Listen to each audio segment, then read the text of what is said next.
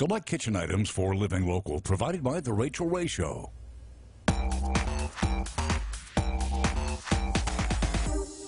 Welcome back, guys. For the rest of the week, we're going to be making some big game recipes. And to kick it off, we are going to make some chocolate dipped pretzels.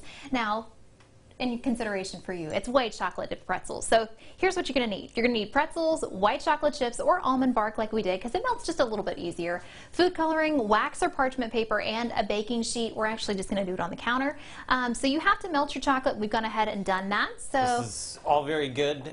Fewer items, easier to follow. Exactly. Sweet and salty snacks for you. So I tell you what, if you will pass me, scoot one of those bowls over here, scoot your pretzels out of the way. I'm going to go ahead and give you some chocolate in this bowl. How do you melt this? So I just went ahead and stuck it in the microwave for about 1.5 minutes. You want to check on it just about every 30 seconds because otherwise you will scorch your chocolate and that just doesn't taste good. Not good. Not good This at all. smells so good. Of all the things we've ever done in the kitchen, this might be one of my favorite. Really? This is it? This might be one of my favorite smells. I don't know why. This is what got you excited? I need that The one. vanilla, yeah. You need this bowl. I need that one. Okay.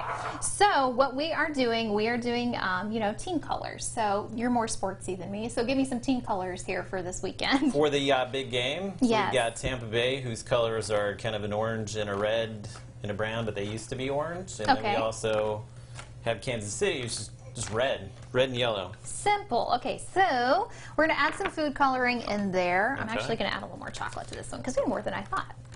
So you can add the food coloring and put as much in there as you want. Make it really vibrant. Is that too much? No, more. Really? I was like, It how takes- much food color are we going with here? It takes a lot to make a true red icing. So I'm going to scoot this over here out of the way. All right, do you want me to mix that one up? Yes. Okay. Should I put a little yellow in there? It's up to you. No, you go ahead. Okay. Yes, I'm going to scoot this out of the way so you can keep an eye on everything Josh is doing. So you can see it's starting out to be a really deep red, which is nice. Okay. Because otherwise, if you don't add enough, it comes out kind of pink, which if you're like a diehard fan, it doesn't, it's not what you're after.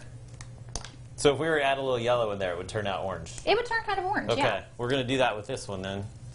So I'm actually going to, because this is, the food coloring is kind of having it set up just a little bit. While you're adding the colors, I'm going to grab a little olive oil from over here because sometimes your chocolate will seize up just a smidge and it'll get a little too hard to work with. Make it difficult to stir up. Yes, so if you add a little bit of oil, you can use vegetable oil or canola oil or even olive oil, whichever you prefer. It helps smooth it out a little bit. You don't ever want to add water to it because it just makes it go, gets Just real clump angry. together? Yes. So you're going to add that over there. So once you have your colors, okay, I'll give you the spatula and you can do that one. So while you are stirring, I'm going to go ahead and just kind of run the pretzels through this. Having a hard time getting the color to stick here. Maybe this is the adventure. You know what? You could probably make a really cool dip out of this. So we're just going to run the chocolate and the pretzels in there together. You're going to set them out and let them dry like this, and then you can check out a better explanation. Yeah, some that we did earlier that are setting up really nicely.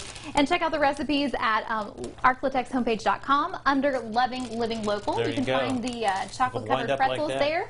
They're really pretty. And then we're going to take a quick break, but when we come back, we have another big game recipe just for you.